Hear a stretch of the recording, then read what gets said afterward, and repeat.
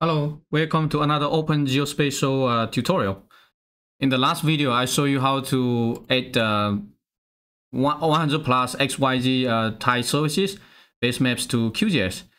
And based on the suggestion from the community, I have added 200 plus WMS base maps, web map services to QGIS as well, to the script. So in this video, I'm going to show you how to do that. Very much similar to what we did last time, but you're going to have access to a lot more base maps. So what you need to do is to go to this GitHub repository and click this QGIS basemap.py. From here, download this one to your computer. So click the download raw file and then download to your computer. So once you have the script, then you can open QGIS. So I'm going to open QGIS here. And once it's loaded up, then we can create an empty base map here. Then click this icon, the Python icon. From here, it's going to open up the Python console. Then click this button to show the editor. And then on the right here, it's going to pop up the Python editor. Click this open folder icon to open this one on the computer, and then navigate to where you downloaded this Python script. So I'm going to load this one and then just click. So after that, you just click this button here to execute, to run the script. So it's going to take a couple seconds, so because there's, I think, overall over like 300 base maps. So it's going to take some time to loop through the script to add of them. So just be patient. And after that, once you see the message, all base maps have been added, please restart QGIS. And so I'm going to close here. Then you can restart QGIS. And once it's loaded up, then you should have access to all the base maps. So I'm going to show you here on the left side.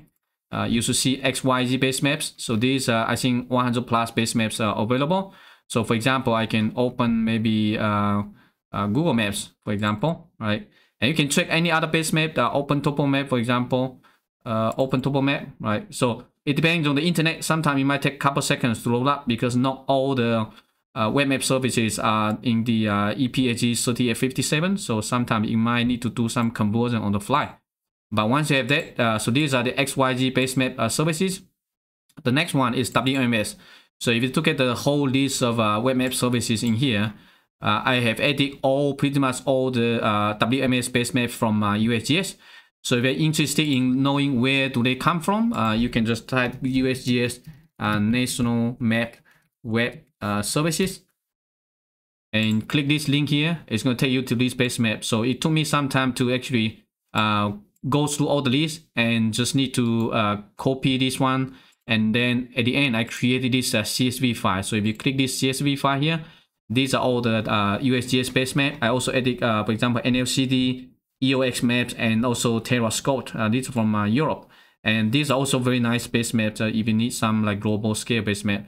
So for the US, most of those focuses on the US, but it's still very useful. And again, you're welcome to check out the National Map services for more information. So make sure that you follow the terms of services of those providers. Don't abuse them. Once you have this, so let me try out some of those. For example, I can take a look at the NLCD land cover. So this is the national cover national land cover database from the USGS. So you can take a look at, for example, the corners. We have land cover from 2001 all the way to 2021. So if you double click on any of the data layer, again, you might need to be patient. So some of the layers are pretty fast. Some of the layer might take a couple seconds. And see, once it's loaded up, so now we have this NLCD base map. This is 30-meter resolution based on Landsat data.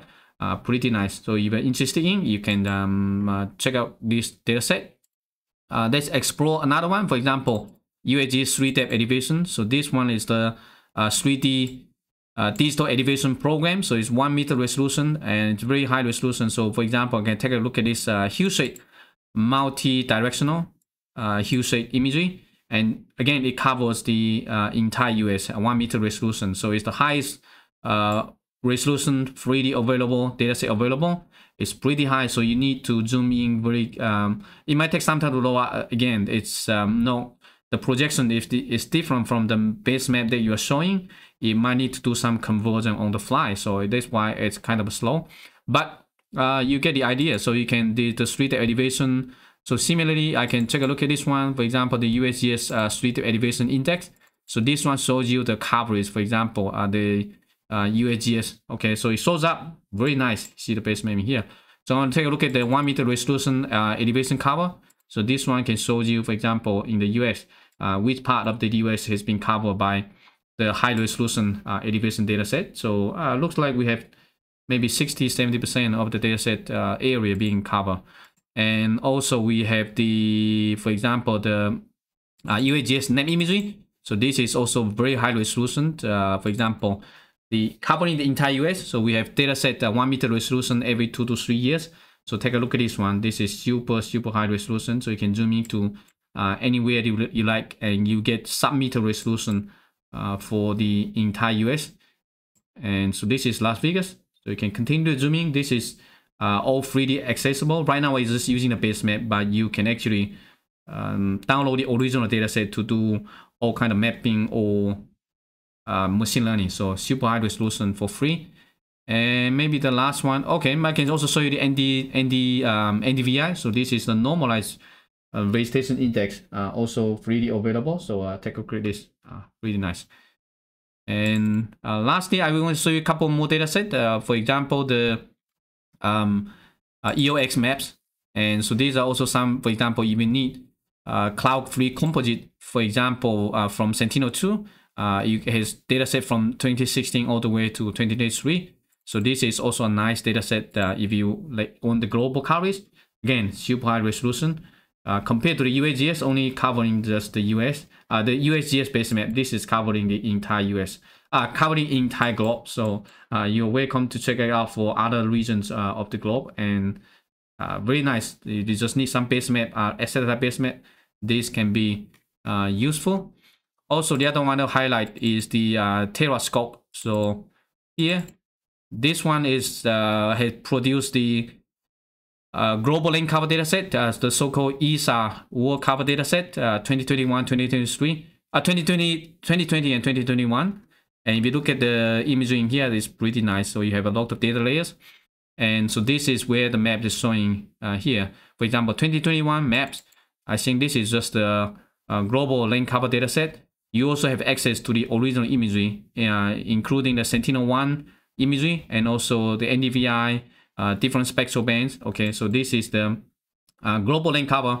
Again, this is based on the 10 meter resolution Sentinel-2 and also star data. Pretty nice. So if you're interested in looking at this one, I can also load the original land cover data set from this imagery. And if you find any base map that you would like to be included on the list, you're welcome to submit a pull request here, or submit just a question on the GitHub repository, or you can submit a pull request. And then, so what we need is just a name, where it's going to show up on the browser panel on QGIS, and the URL to the WMS map services, the attribution, basically who is the provider, and then the max zoom level, and also the minimum zoom level. I just use all of them as 30, so that you can zoom to the very high resolution, but you can customize it.